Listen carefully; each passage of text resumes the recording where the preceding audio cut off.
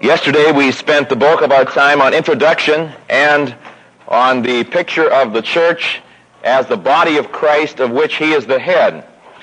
And the particular point of that picture was to demonstrate not only unity, but a unity which produces order. So when you look at the human frame, you see tremendous order. You see a unity and you see an order out of that unity. And the same thing is to be true in the church. God expects that there will be order in the church. In fact, when Paul writes to the church at Colossae, he says, I joy and I rejoice when I behold your first order and faith. So God never puts his stamp of approval upon disorder. God has nothing against organization, by the way. The word for order there is the Greek phrase katataxon, and it means according to rank and file. And God says that the thing that pleases him in the church is when everybody is in his right place, according to order, doing the thing that he's been given to do. So in the church as a body, you see the order. Christ as supreme, giving the directions, the members in relation to him and to one another, each one in their own place, doing their own thing at the right time in submission to the head. That picture then comes through when we look at the church as a body of which Jesus Christ is the head. However, there is also a picture of unity unto fruitfulness in John chapter 15. So there is a twofold portrait of unity in the Scripture. Unity that is seen in the figure of the head and the body, a unity unto order, and unity which is seen in the vine and the branches, a unity unto fruitfulness. One might ask, why doesn't God simplify the procedure and just give one picture of unity of the church in the Word of God, make it a great deal simpler? However, there are some things that you can see in one picture that you cannot see in another. In the picture of the head and the body, you see an order preserved of Christ over the body. But in the vine and the branches, you see a unity that portrays an inseparableness that you cannot see in the head and the body. When you look at a human body, you can envision separating the head from the body. But when you look at the kind of unity that we have with Jesus Christ in the vine and the branches, you see an inseparable kind of unity. Turn with me to John chapter 15 to look at this particular picture for a few moments. John chapter 15. You remember that this particular passage is in the upper room discourse. These are the instructions that the Lord is giving to his disciples in his last major set of instructions to them, just after he has given his final command to them that they are to exercise love one to another and thereby have a ministry to the entire world. And after stating that, the Lord gives them some of the bases upon which they're going to be able to exercise that kind of a supernatural demonstration. In John chapter 15, we read, I am the true vine, my Father is the vine dresser. Every branch in me that beareth not fruit, he lifts up. And every branch that bears fruit, he cuts back, in order that it may bring forth more fruit. Now you are clean through the word which I have spoken unto you. Abide in me, and I in you. As the branch cannot bear fruit of itself except it abide in the vine, no more can ye except ye abide in me. I am the vine, you are the branches. He that abideth in me, and I in him, the same bringeth forth much fruit. For without me you can do nothing. If a man abide not in me, he is cast forth as a branch and is withered. And men gather them and cast them into the fire, and they are burned. If ye abide in me, and my words abide in you, you shall ask what ye will, and it shall be done unto you. In this is my Father glorified, that ye bear much fruit. So shall ye be my disciples. And then skipping over to verse 16, you have not chosen me, but I have chosen you and ordained you that you should go and bring forth fruit, and that your fruit should remain. And whatever ye shall ask of the Father in my name, he may give it you. These things I command you, that you love one another. The picture of unity that is given to us in John 15 presents to us an individual relationship to Jesus Christ that we do not really see in the figure of the head and the body. There are two basic things that I want to stress out of the picture of the vine and the branches as a picture of the church.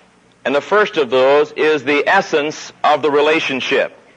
That is, what kind of a union, what kind of a unity is it that the branch has with the vine? When Christ says, I am the vine and you are the branches, what kind of a unity is it that he is speaking of there?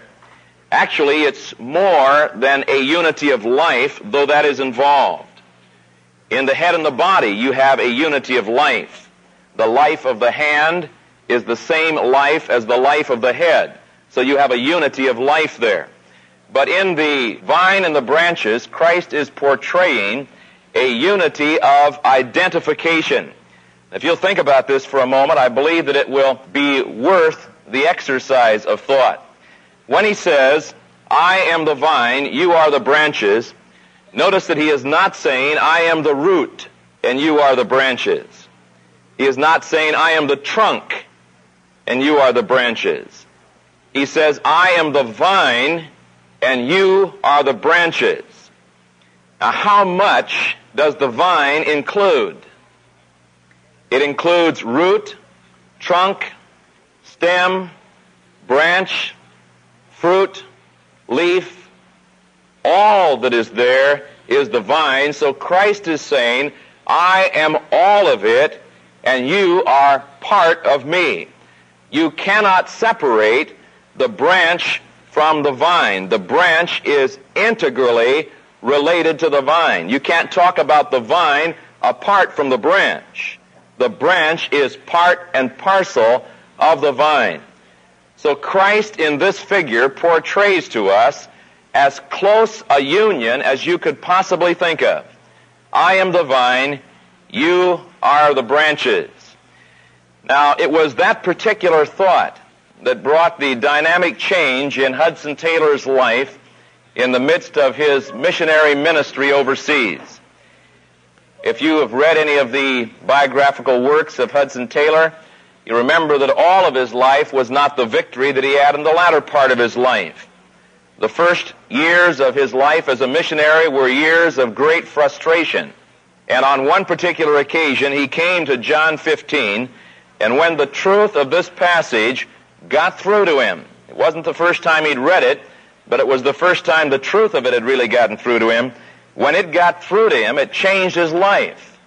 It would be more impossible to separate a branch from the concept of vine than it would be to separate a cup of ink that had been dropped into the Pacific Ocean. The ink could be separated from that, but the branch could not, because when you speak of vine, you speak of branch. The two are experiencing a unity of identification, so that I am identified with Christ. Some time ago, a book was written that became a classic called The Imitation of Christ by Thomas A. Kempis. There is a truth undoubtedly in that book, but I believe that there is not a full statement really of our responsibility in relationship to the Lord. For our responsibility is not first the imitation of Christ. Our responsibility is first to recognize our participation in Christ. And when I get a deep sense of my participation in Christ, then imitation of Christ will be a natural follow-up to that recognition. My basic job is not imitation. My basic understanding is participation. So that when Christ died on the cross, I died. When he was raised from the dead, I was raised unto newness of life. The life that he lived, I can live because of the identification that I have with him. So that when God looks at me today, he looks at me through Jesus Christ. And that's the only position he can see me in. He accepts me on no other basis. He accepts me on the basis of my identification with Jesus Christ. Therefore, I receive the same standing that the Lord has. The Lord is righteous, and I share his righteousness. His righteousness is my righteousness. That's the kind of identification that we have with the Lord. And so on an individual basis, the Lord wants us to understand not only our body relationship with him, which preserves the order in unity, but he wants to preserve the identification of the believer with him through this picture of the vine and the branches. That's the essence of the relationship. Now, that's not without purpose, for God intends that as we understand the essence of our relationship with him, there will be forthcoming from us a life of fruitfulness. And that's the result of this relationship. So the result of the unity in the body is order. The result of the unity in the picture of the vine and the branches is fruitfulness, as we understand these relationships. There are a couple of things that I would like to state with regard to this fruitfulness. In the passage before us, in John chapter 15, you will notice something concerning the abundance and the assurance of fruit that there is for the believer's life. I was asked at one time to bring 3 messages on John chapter 15, and prior to that time I had the privilege of living for a week in a vineyard. And the man who was the owner of the vineyard was a man in his middle 80s, and he had had a lot of experience in this area. He grew up on the farm, and he knew all about grapes. And for a week, he took me around and showed me various kinds of grapes and how you trimmed, how you pruned the various kinds of grapes. I never dreamed there were so many grapes in all my life, and I never knew there were so many different ways of pruning them in order to assure yourself of the best kind of a crop in the succeeding year. Some of those grapevines were cut down vigorously. They would leave only a stump there with a knob on top of it, and there were no branches going out from it. And I wondered how they ever expected to have anything the next year. On other grapes, they would let a 4-foot runner go on each side, and so each stump was 8 feet from the other one, and a branch went out from one 4 feet, and a branch from the other 4 feet. And believe it or not, that little branch next year was going to produce a tremendous crop. On the other hand, there are some grapevines that spread out for blocks. In the International Standard Bible Encyclopedia, there is this statement concerning a grapevine there. It says, in Hampton Court, near London, there is a grapevine under glass.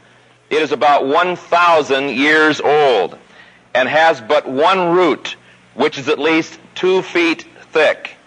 Some of the branches are 200 feet long. Because of skillful cutting and pruning, the vine produces several tons, one vine, of grapes each year. Even though some of the smaller branches are 200 feet from the main stem, they bear much fruit because they are joined to the vine and allow the life of the vine to flow through them. The same kind of life that is being enjoyed by the branch right next to the stem is exactly the same kind of life that is being enjoyed by the branch 200 feet from the stem. The same kind of grapes that are being produced right next to the trunk are the same grapes that are being produced way at the end of the vine. It's the same life coursing through the entire vine.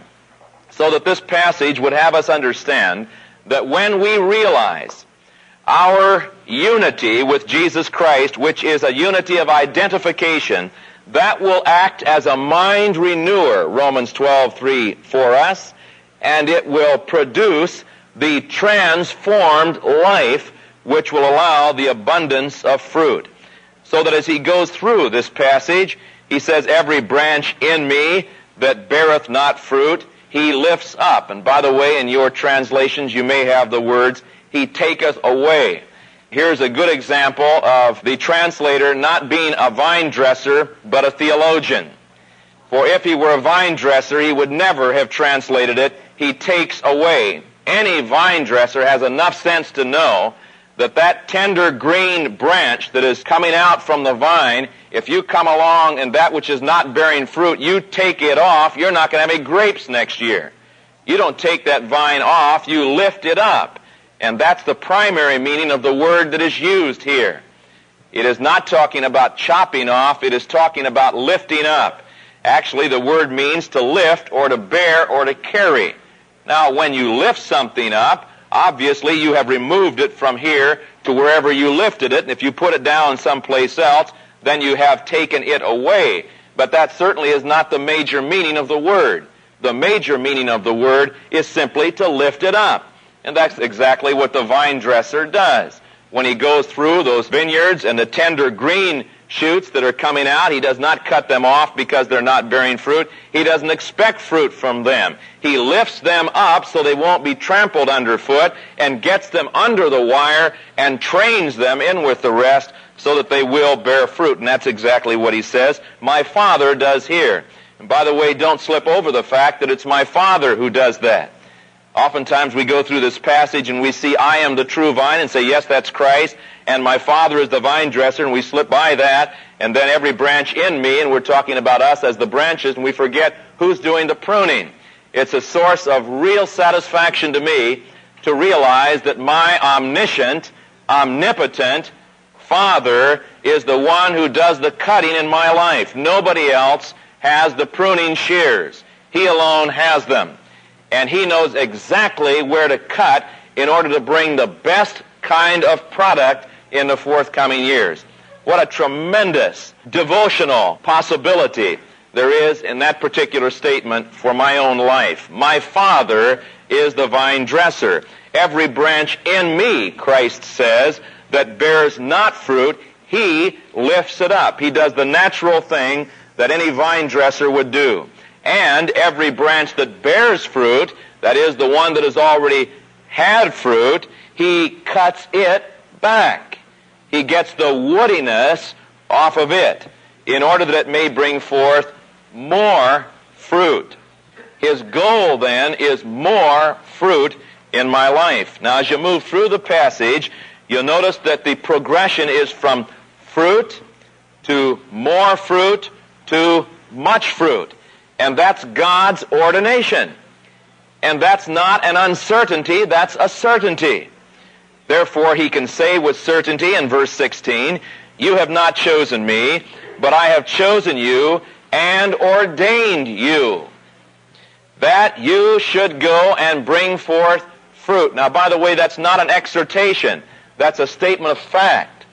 One who knows Jesus Christ will go forth and bring forth fruit. That is the nature of a healthy vine. Grapevines produce grapes. That's just the way it is with a grapevine. Just like apple trees produce apples. Apple trees don't work at producing apples. They just produce apples. I've never yet gone through an apple orchard and have seen a tree all of a sudden begin to go through all kinds of contortions and the limbs begin to groan and to grunt and all of a sudden, pooh, there's an apple. I've never seen that happen. Apples are the natural product of a healthy apple tree. Grapes are the natural product of a healthy grapevine. And so he says the normal thing that we can expect is productivity. And we can expect a tremendous productivity, a growing productivity, because grapes have a reputation for tremendous productivity. And God says we're going to have productivity. He said, I send you forth with that assurance, because that's the only thing that grapevines are good for. Other kind of plants that God has made can be used for several things. Some trees can be used for shade, and they can be used for other products, and they can be used for wood. But grapevines can be used for nothing but productivity of grapes. And so God chose a figure of the believer in Christ that fits exactly what our job is. a believer is on earth for one thing, and that is basically fruit production. For fruit is going to glorify God, and it's going to enable the believer to enjoy his relationship. So a twofold benefit is going to be coming from that. The potential of the believer, the potential of the branch, is realized as the branch abides in the vine, as it finds its source of sustenance in the vine. Now let me make a suggestion with regard to fruit here. We sometimes use the term fruit a bit loosely. We tend to speak of fruit as people. Now basically the Bible does not use fruit as people. Fruit is defined very clearly in Galatians 5:22 and 23. And that love which is portrayed there as the fruit of the Spirit is also referred to in John 13:34 and 35, when Jesus said, "A new command I give unto you, that you love one another, as I have loved you, that you love one another. And by this shall all men know that you are my disciples, that you have love one to another." The primary fruit of the believer is the love that he has for his brother in Christ. And the most infectious thing that you and I can do to whet the appetite of the world toward Jesus Christ is not to love them, but to love one another. Our basic responsibility is not to love the world. Our basic responsibility is to love one another, and there is going to be such an infectious demonstration coming from that people are going to see the kind of relationship that is begotten among believers, and they are going to want to know that which made it possible. So it is the fruit of the Spirit that he is speaking of here, and lest that poses a problem for you in taking away the idea that it refers to souls, let me simply elaborate this, that every good fruit has within it the seeds of reproduction. And if we are bearing the fruit of the Spirit of God, there will be in that fruit the seeds of reproduction, which we have just expressed a moment ago. So God is saying, this is a kind of a relationship that you have with me, a unity that produces fruitfulness because of your understanding of your identification with me and the enjoyment of my life. Now let me conclude that particular picture with an illustration. The term abiding is used throughout John chapter 15, and this abiding of the branch in the vine is the key to the fruitfulness. I think, therefore, it is important for us to try to get through our minds, what does it mean to abide in Christ? What does it mean to settle down in him? This is not talking about that relationship that happened when I came to Christ as my Savior and received new life in him and became a branch in the vine. He is not talking about becoming a branch in the vine here. He is talking about a branch abiding in the vine. Those are two quite different things. He is not talking about the initial union. He is talking about the subsequent communion. Now, how can we visualize that?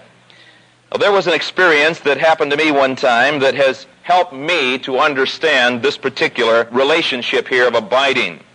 When I was serving as chaplain out here at Dallas Naval Air Station, I had a yeoman who was quite disconcerted that he had a chaplain that did not know how to swim.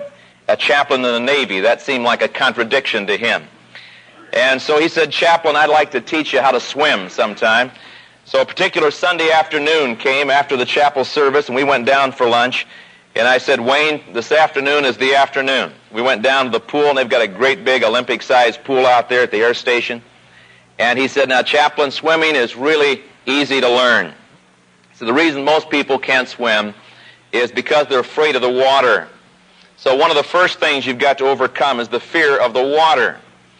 And he said, "What I'd like you to do, therefore, is just to lie down on the water and rest there. And that sounded very simple. And so I did exactly what he said. I went backward on the water and proceeded to go down to the bottom of the pool. And they pulled me out, and we all had a big laugh over it. Make a mistake anytime, you know. Don't expect you to be perfect the first time. So he said, "Chaplain, let's try it again. Just lie down on the water." I did exactly what he said, and I went down to the bottom again. Well, this went on for a number of times, and it was evident that we were losing our joy. And he was getting a little more irritated, and I was as well, only he didn't dare show his irritation because he was a white hat and I was an officer. And he said, "Now, Chaplain, all I want you to do is to lie down in the water." And I said, "Look, Wayne, I've been doing exactly what you've been saying. I've been trying to lie in the water, and every time I try to lie in it, I go down to the bottom." And he said, "Chaplain," and he was still smiling, but he was biting his teeth now. And he said, "That's what's wrong with you." He said, "I keep telling you to lie down in the water, and you keep trying to lie down in the water. Now will you stop trying to lie down on it and just lie down on it?" And I found that when I followed his instructions, I stayed on top of the water. There was a different kind of an attitude toward the water. Before, I was pressing my arms down in the water, nonsensically trying to hold myself up. And I was holding my head up out of the water to be sure that I didn't drown. And consequently, I went down. But when I really trusted the water, then I allowed my arms to float up on top of the water, and I allowed my head to go back on the water, and believe it or not, I floated. Now, I never learned how to swim very well, but I can sure float. It's a matter of your attitude and relationship to the water. Now, I don't know of any better way of explaining abiding in Christ.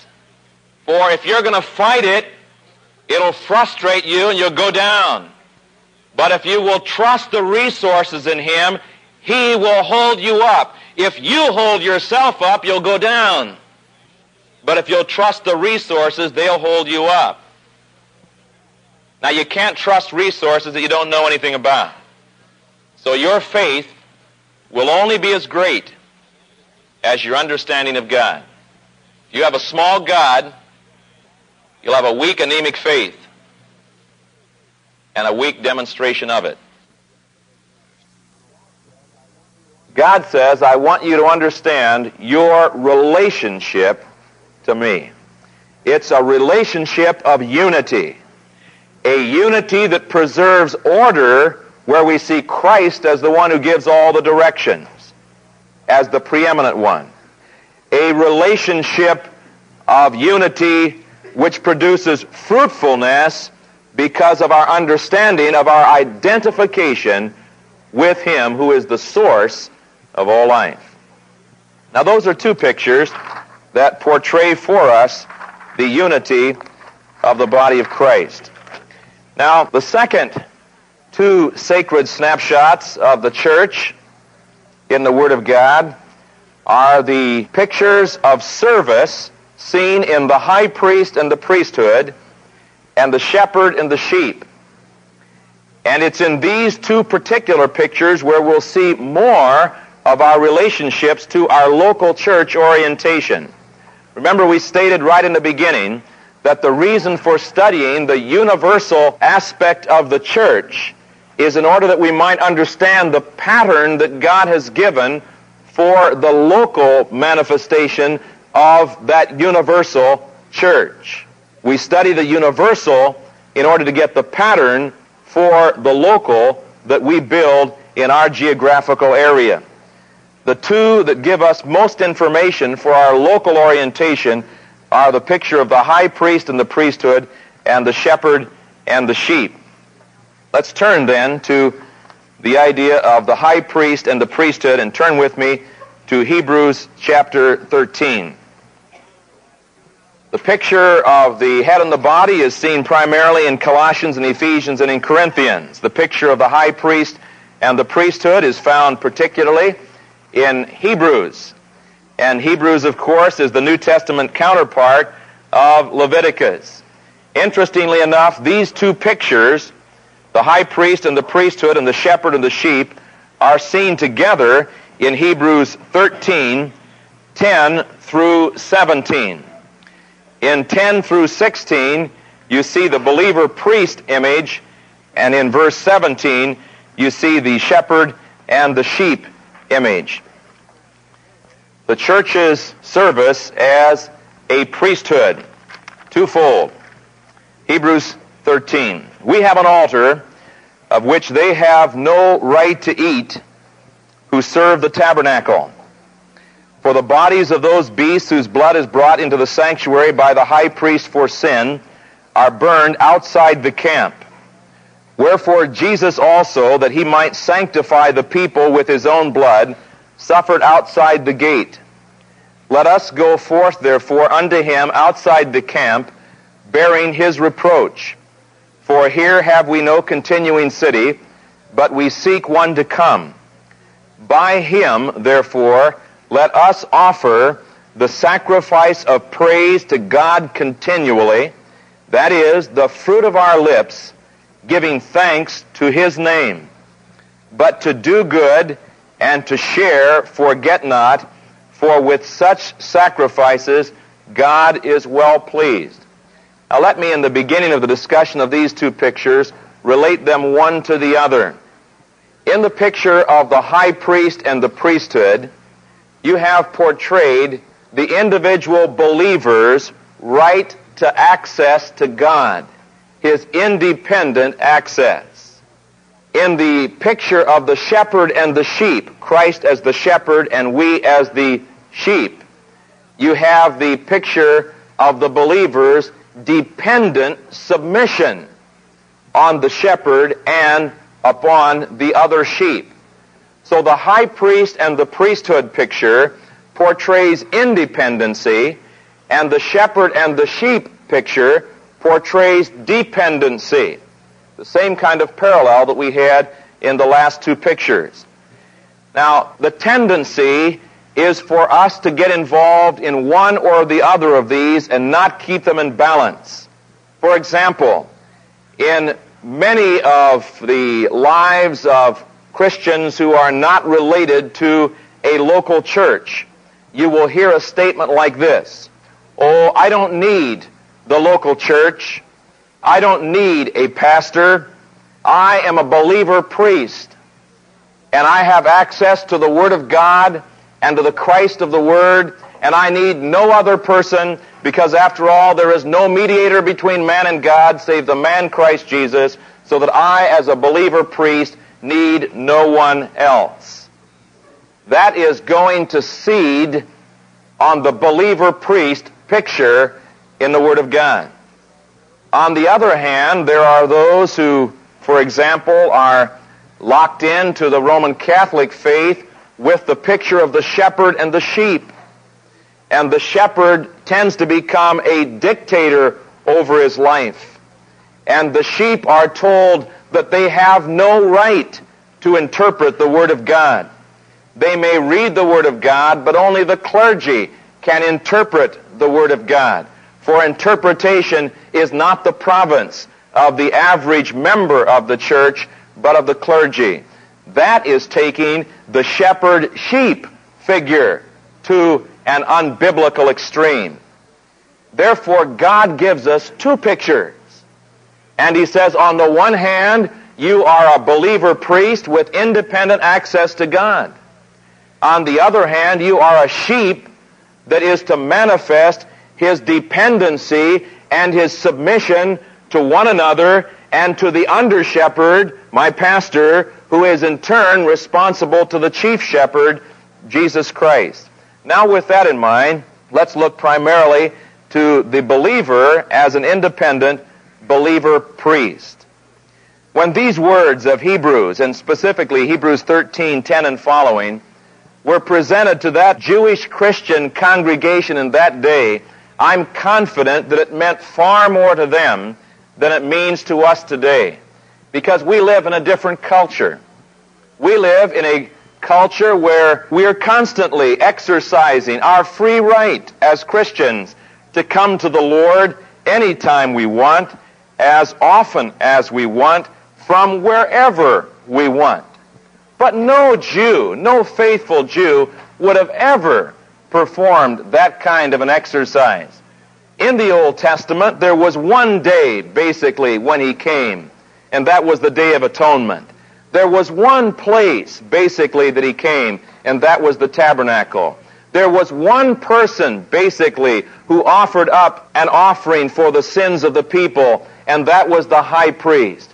So the Old Testament believer in God had no concept of what is being spoken of in Hebrews, of an independent believer priest. It was for him the Day of Atonement when the high priest took before God an offering for the sins of all of the people. And that was the kind of understanding they had of their relationship with God. But as a result of the cross, as a result of the removing of the veil that stood between man and God, in Christ Jesus, we have the one who allows us open access. So that in Hebrews chapter 10, for example, he says, having therefore, brethren, boldness to enter into the holiest by the blood of Jesus, by a new and living way, which he has consecrated for us through the veil, that is to say, his flesh, and having an high priest over the house of God. Or again, back in Hebrews chapter 4, he says to us, seeing then that we have a great high priest that is passed into the heavens, Jesus, the Son of God, let us hold fast our profession. For we have not an high priest who cannot be touched with the feeling of our infirmities, but was in all points tempted or tested like as we are, yet apart from sin. Let us therefore come boldly unto the throne of grace, that we may obtain mercy and find grace to help in time of need. That was a new kind of thinking for these Jewish Christians. That was something they had never practiced before, but was now available to them because of the way of initiation that Jesus Christ has made through the blood of the cross. So the writer to the Hebrews is opening up to them an entirely new truth. They were familiar with all of the ordinances of the Old Testament, where the priest would have to go through the ceremonial cleansing of his own body. He would need to wash his body, and he would need to wear certain kinds of garments and go through many kinds of ritual in order to make the approach to God. And why was all of that done? The reason for doing that was to cause people to understand that they were stepping into the presence of a holy and an awesome God. And they were a sinful people. And they needed to recognize that God could not stand to look upon sin. And therefore they had to make meticulous preparation to come into the presence of God. The writer to the Hebrews then says, Jesus Christ has made that preparation for you. He went through the meticulous preparation of his own body. He was without sin. He knew no sin. He did no sin. He was apart from sin. And he, having prepared himself, he, having learned obedience through suffering, became the perfect sacrifice that could now make it possible that we could come boldly before the throne of grace. I trust that we shall not find ourselves trapped in that idea of taking for granted the privilege of prayer, or treating lightly the awesome fact that it is for a sinful man to step into the presence of a holy God. I'm confident that I far too often underestimate what God is saying when he says, I have an altar, and I have sacrifices, and I can come right into the presence of God. It amazes me today that a far larger body of people on this earth than Christians probably pray to Allah far more than the average Christian. The faithful follower of the Muslim faith 5 times a day prostrates himself to the ground and faces toward Mecca and prays to Allah. But Allah does not hear his prayer because he does not come through Jesus Christ. What a fantastic thing to recognize that I when I come through Jesus Christ, reach heaven. And what a convicting thing it is to realize how little I take advantage of that opportunity. Someone has said, the tallest man in the world is the man who, when he is on his knees, reaches heaven. And that's you, if you know Jesus Christ. Now, what kind of sacrifices does God say that I, as an independent believer priest, have when I come to the throne of God? There are three that are mentioned in the Word of God. Let me just name them and briefly comment on them. The first one of them is mentioned in Romans chapter 12, the sacrifice of your person. We're not going to spend time on that, for I want to come right back here to Hebrews chapter 13. The other two sacrifices that the believer priest has that are mentioned in the Word of God are in verses 15 and 16 of Hebrews 13, where he says, by him, that is, through Jesus Christ, therefore, let us offer the sacrifice of praise to God continually, that is, the fruit of our lips, giving thanks to his name. But to do good and to share, forget not, for with such sacrifices God is well pleased. In Romans 12, you have the sacrifice of your person, your body. In Hebrews 13:15, you have the sacrifice of praise, the fruit of your lips, giving thanks to his name. In verse 16, you have the sacrifice of your possessions, your material possessions, that we may give unto God. And with these sacrifices, God is well pleased. To my understanding, those are the only three sacrifices that are mentioned in the New Testament that a believer priest has: of his person or his physical body that he gives to God for service, of his praise, the fruit of his lips, and of his possessions, the material wherewithal that God has allowed him to amass to be used for God's glory. Let me briefly comment on the sacrifice of praise here in verse 15. I appreciated so much the exercise that we went through last evening with regard to Psalm 47, and then a time of praising God and not allowing any petition. I find that our praise vocabulary is usually rather slim, and our petition vocabulary is very, very large. We decided one night in a prayer meeting at our church to bring some new life and vitality into the service. We were a little weary of the same prayers being prayed weekly with the same preambles to prayers, and some of us had become convinced that one could almost record them on one week and then simply play them back to God on a succeeding week, and we would not have to waste our time being present to utter the words, because it was as mechanical as that.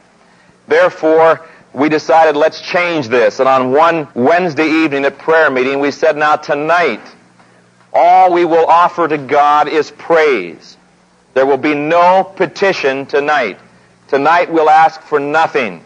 So as you stand to praise God, if you feel a petition coming on, then just sit down. Forget it. And it was an interesting thing. There was no prayer that night that went beyond a minute in length. It's one way, by the way, to shorten your prayer time for certain individuals.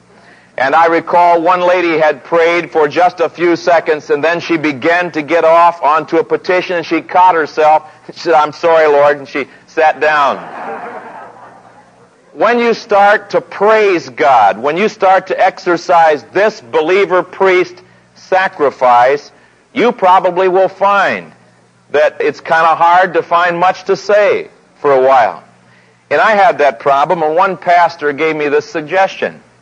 He said, if you have a hard time praising God, I would suggest to you that you go back and simply pray the Psalms to the Lord. For the Psalms are full of praise. And I began doing that. And I found that, lo and behold, I was able to increase my praise vocabulary. For the Psalms reminded me of many things that I had to praise God for. I believe that when we go back and look at the promises in the Word of God, we'll have much to praise God for. When we look at the attributes of God in the Word of God, we will have much to praise God for.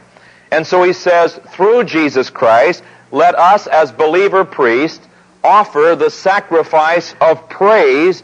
Then he defines it as the fruit of our lips, giving thanks to his name. And the giving thanks here in Hebrews 13:15 is the same word that you have in 1 John 1:9, rendered confess. It's to say the same thing that God says. So he says, look at what God says about himself in the Word of God, and then say the same thing that God says. And that will give you a praise vocabulary. The sacrifice of praise, the fruit of our lips, giving thanks to his name. Now notice, he says this is a sacrifice. And I believe that a sacrifice is something that costs you something. And if the time you spend in prayer costs you nothing, I doubt that it's a sacrifice. Prayer is a believer priest's sacrifice. It takes time. It takes energy. It is costly, but it is valuable because it changes things within the program and purpose and plan of God. I can't help but think of that verse in Philippians chapter 1 and verse 19 where Paul rejoices at the prayers of the Philippians on his behalf because he says, your prayers are saving me. Verse 19, for I know that this, that is, these problems he's having, shall turn to my salvation through your prayer and the supply of the Spirit of Jesus Christ. So by means of the throne room of God, I, as an individual believer, perhaps separated by miles from another believer, just as Philippi was separated from Rome, have the prerogative of being able to affect a change in a believer's life by using the opportunity that I have at the throne room of God. Now, if that isn't power, I don't know what is. Paul says, these problems that I'm having are turning to my salvation daily through your prayers and the supply of the Spirit of Jesus Christ. I cannot get around the fact that in the Word of God, believers are not exhorted to pray for the lost. They are exhorted to pray for the saved. And if believers will spend the time that they ought to be praying for the saved, then believers will be becoming what they ought to be, and unbelievers will be getting saved. Paul says, since I heard of your salvation, since I heard of your faith, I haven't stopped praying for you. That's the time to begin praying when a believer comes into Jesus Christ. Now he is saying this is a privilege you have as an independent believer in the church of Jesus Christ. You have become a believer priest. You can offer the sacrifice of your person, your body. You can offer the sacrifice of praise, the fruit of your lips, confessing, giving thanks to his name. You can offer your material possessions unto God. And these things please God. These things, he says, are like a sweet fragrance going up into the nostrils of God. They smell good to God. May I encourage you to lead with your best smells. Do what the Avon lady does when she comes to your door. She does not lead with her worst smells. She leads with her best smells so that when she comes through the door, she has an aroma that precedes her. God says there is an aroma that can surround you and precede you. And that aroma will come as you exercise your prerogatives as a believer priest, the sacrifices that you have through Jesus Christ. What a privilege is prayer as a member of the Church of Jesus Christ.